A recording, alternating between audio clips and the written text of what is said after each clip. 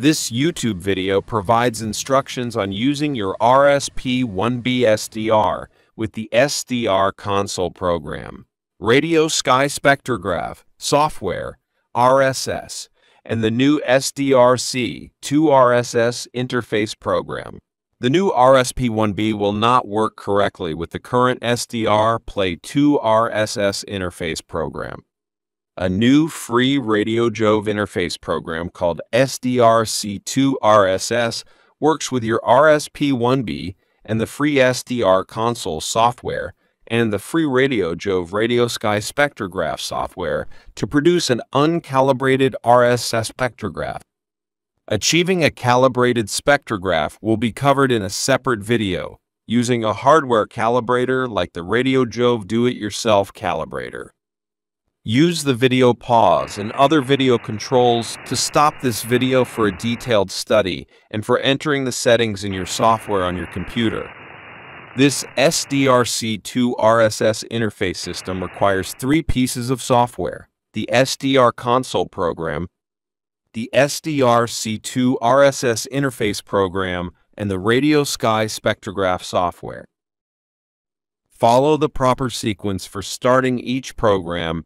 First, start and run SDR Console. Second, start and run SDRc2RSS. And lastly, start RSS. Always use the latest version of Radio Sky Spectrograph, RSS. Make sure your SDR receiver USB cable is attached directly to your computer's fastest USB port. Avoid using a USB hub. Now start the sequence by first starting the SDR Console program. Wait for the program to load. In the Select Radio window, click on the Definitions button.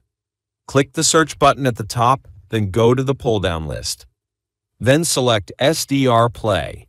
Select version 3 since we are using an RSP1B in this demonstration. Click on Add the version definition. Click on SDR Play RSP1B. Then click on Save.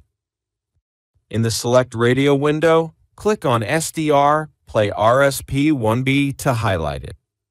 Select a bandwidth of 8 MHz when using the RSP1B. Click Start.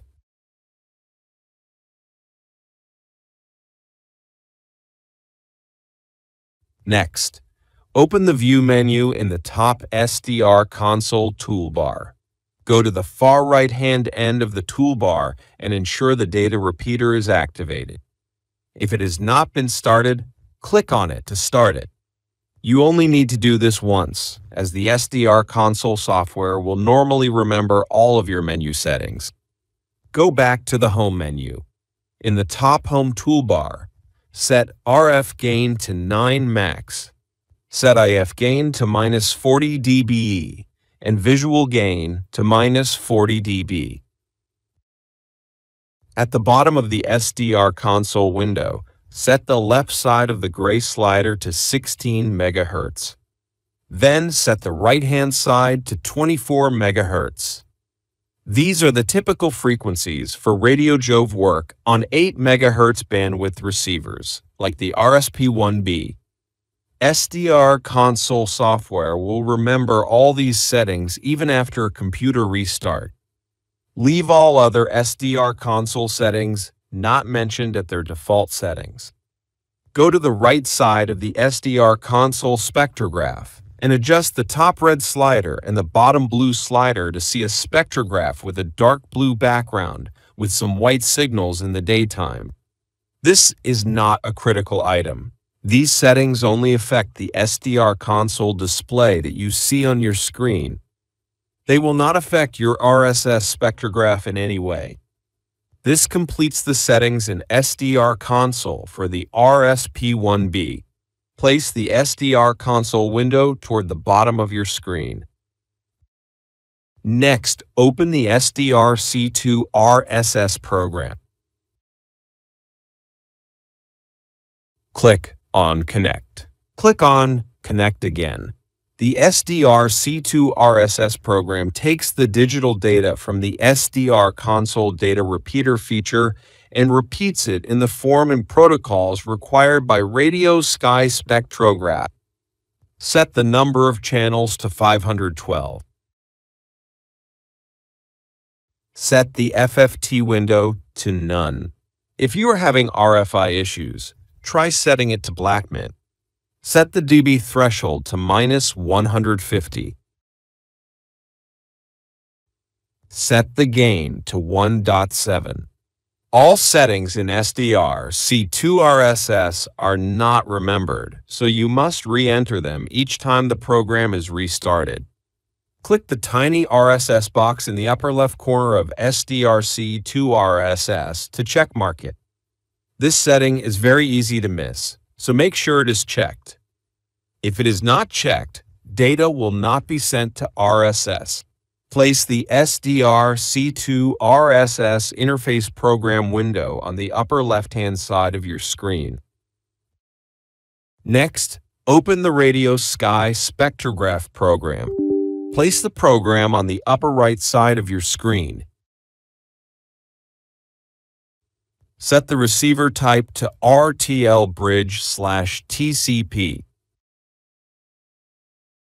Click on the Identity menu. Is it filled with your information? If not, pause this video and fill in the blanks as well as you can. When completed, click on Apply and Exit. In the Options menu, Network, Local Connections, ensure the LAN IP address is set to 127.0.0.1. Click on OK. Pause the video if you need more time to enter the settings. Resume the video when finished. In the Options menu, File Saving, activate the items by clicking on them. Save on demand, start saving on connection, and the next to last item. Append local name to the file names. Activated items will have a check mark in front of the item. Please make note of the data directory path. This is where your spectrograph.sps data files are stored. You can change this location if needed. In the Options menu, Program Priority, set it to High. Next, in RSS on the right-hand side, set the RSS color offset to 500 and the RSS color gain to 1.2. Later, in the daytime, you can further adjust these two settings as needed to obtain a dark blue background with some white signals for an acceptable uncalibrated spectrograph. These last two RSS settings do not affect the data file you save. They only affect what you see on your computer monitor screen. Open the RSS Color menu tab. It is recommended that you load the AJ4CO color file. The AJ4CO rainbow icon will now appear at the bottom right of the spectrograph. Other RSS YouTube videos detail specific RSS settings, including using a schedule file, saving and opening a saved.sps file, and other RSS features. Next, start RSS. You can use a schedule file to start RSS, or simply click the RSS Start button in the upper right corner.